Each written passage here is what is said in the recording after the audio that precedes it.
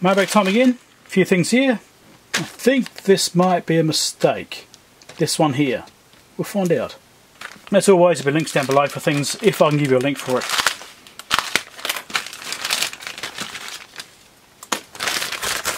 Right. You may think this is crazy, but I purchased one of these. It's one of these little adapters to go from like American or European type pins to, well, kind of New Zealand, Australian pins. They're not actually quite, because they've got holes in for a start and they're not insulated. But this is just an adapter. So you go from a awkward connector to a less awkward connector. For example, I've got one here already. This kind of thing can go in there like that. So then I can actually use this. Alright, so one of those sorts of connectors, I could use it for that. I've got this one here which is straight. Oh, I needed one which isn't straight. It's kind of straight to straight, which kind of makes it pointless, doesn't it, really? You have to wonder why it's doing that, don't you? That's effective. Yeah. So yeah, I just had a few things like this, those little chargers. Sometimes the charger's actually okay. You just need the right main socket. And these little depth adapters. And I was actually getting a bit low on them. I don't use them very often. They're not sort of thing you use permanently. If you've got a connector you're going to have plugged in the wall a lot, get a proper plug on it. Don't use these things. These are a temporary solution to try something out. That's all they're for. Otherwise you end up burning your house down. Be careful. I know what I'm doing. Well, maybe. I might know what I'm doing. I'm not sure. Do I know what I'm doing? Probably not. Don't listen to me. I don't know what I'm talking about.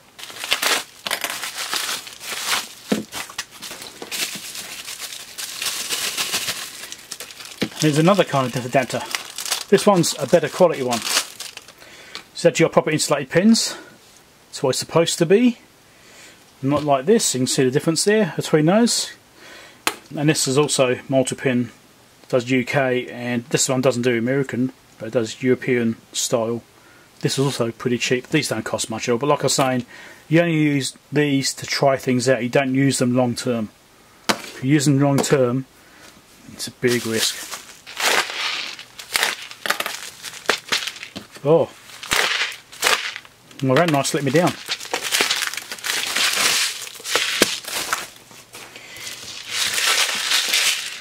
Wow. That's awesome. I think they're a bit mixed up now. They're slipping between all the dividers. Oh. Oh. Oh no.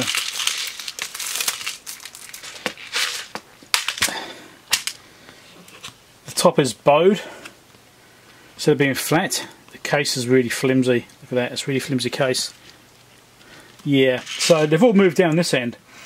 So I've got small ones in here with big ones, and yeah, yeah. So it's different sizes of knurled nuts.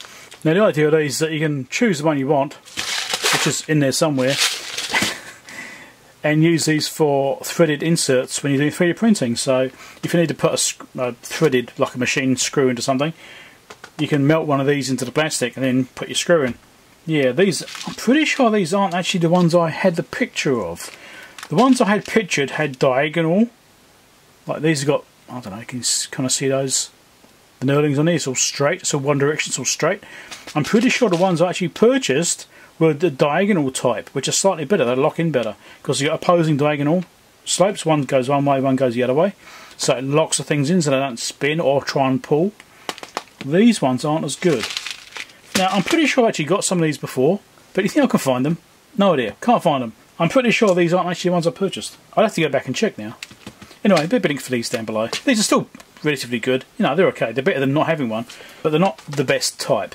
If you're going to be putting a lot of mechanical stress on the screws, then these aren't the best ones, because they can want to pull out. I'm not going to sit there and sort these out. There's 1,300 of them in here. I'll worry about it when the time comes.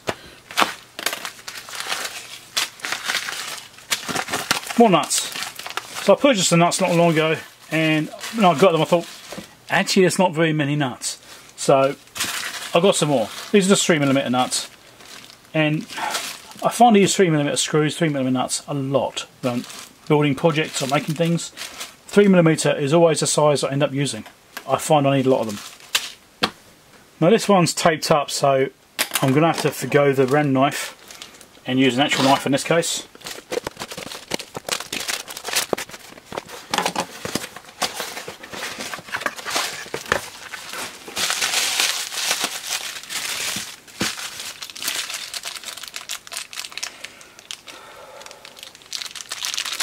Four copper spay terminals. Now these are quite expensive. Are they real copper? Are they some kind of coating? Don't know. Let's see if they're magnetic, shall we? That's always the first clue. Strong magnet. Not magnetic. That's a good sign. That means they're not steel. I did get some similar ones before, but these are different. These are better ones. Also quite expensive. So these can go over binding terminals and things like that, binding posts.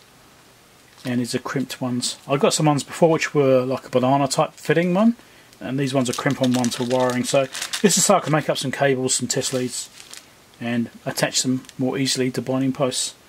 But these were quite expensive.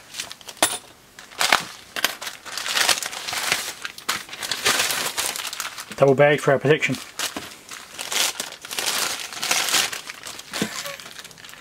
Triple bag for our protection. I often have little small numbers of like screws or bits and pieces or components which need to be sorted out. These are actually a bit smaller than I thought they were going to be. Sometimes these little bags like this. Now I've got lots of parts drawers, and sometimes you want to separate components out into those parts drawers, transistors or whatever. You may have multiple transistors, and to use your space efficiently you may want to put multiple transistors in one drawer.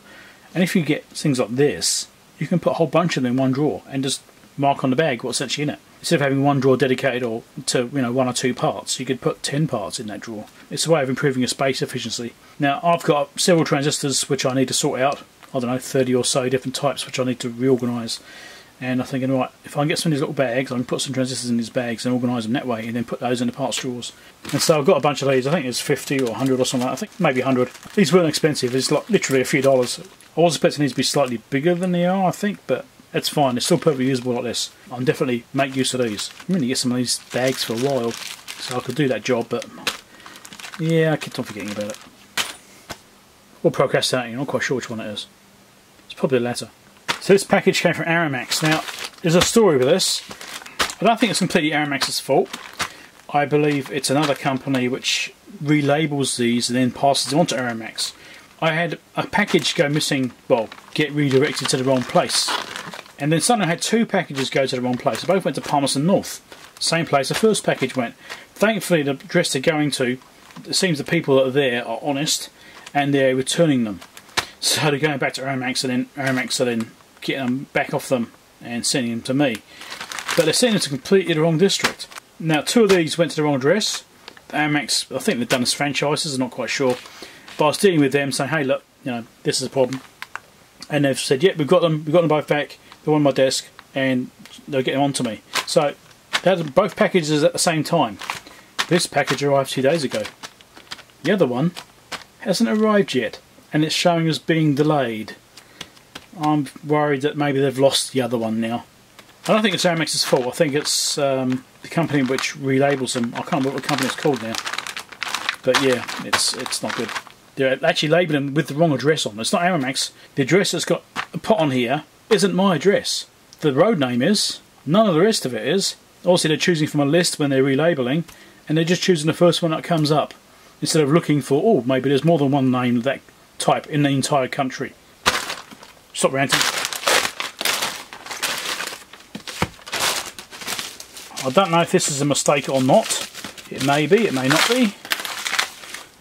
Okay, Creality springs. I've got some new bed springs on my printer as well. Just got a set of 4. I'm still using the original Ender 3 springs on it. Well, V2. I thought I'd get some of these more rigid ones just to see if I make the bed a bit more stable. It's not too bad, but I thought I'd just do it. A lot of people exchange to these type and they find them better, so I thought I'd do it too. And this, I think, got some nozzles. Yeah, so this is the mistake. So if you saw my last mailbag, you would have seen this. I had a bit of a moment, I suppose. Now, I had one of these on my shopping list. I put it in my cart, and I bought one, right? So this is the Extruder Pro kit, right? Sprite Extruder Pro for the Ender 3s. And, well, I got one, put it in my cart for a while. I had it sitting there for a little while whilst I was sort of debating whether or not I'd put the money into it. I'm going to upgrade to a direct drive extruder, which is what this is for the Ender 3. Now, I did that, and I kind of made a mistake, and I might have forgotten that I bought one. And then I was doing something a couple of weeks later, or a week or so later, thinking, why haven't I extruder I had on there? That's weird. I thought I had it in my cart. So I added another one to the cart and bought one. And so now I've got two of these direct drive extruders. Now that's not a complete disaster. Also got the flex here and the carriage and stuff. This is exactly the same as the other one I showed last mailbag. Anyway, so it's not a complete disaster because I do actually have two Ender 3 printers. I've got the original Ender 3 and I've got the Ender 3 V2. Now I think the Ender 3, I think that one I purchased, and the V2 was a review unit. I think I've given that one for review. Could have been the other way around, I can't remember now. But I've got the original Ender 3 and the Ender 3 V2. So I've actually got two Ender 3s that I can put these on. So even though I've got two of them, I can upgrade them both with the direct drive. So I'm going to do one printer first and see how that goes. And if it works well, then I'll upgrade the other one as well. If it doesn't, then I've got spares for the one I've already upgraded, I guess. I don't know, but that's the plan. So manual with it. What there is of it.